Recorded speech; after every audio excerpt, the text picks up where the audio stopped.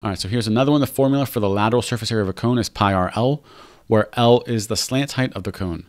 If the area of a cone's base is 64 pi centimeters squared, and the total surface area of the cone is 144 pi centimeters squared, what is the height of the cone in centimeters? Okay, so I'm going to do a very quick drawing to sort of lay out what's going on. So we have this cone.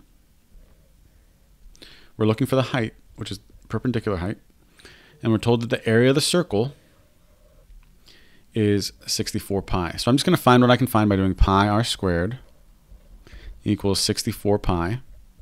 I'm going to get r equals 8. Okay, so that's a step. Who knows what we're going to use that for, but that's helpful.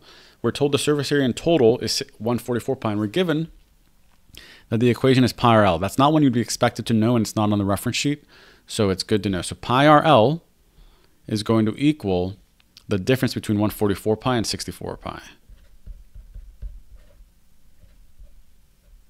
So we're going to get 80 pi is the lateral surface area. So that's the thing wrapping around.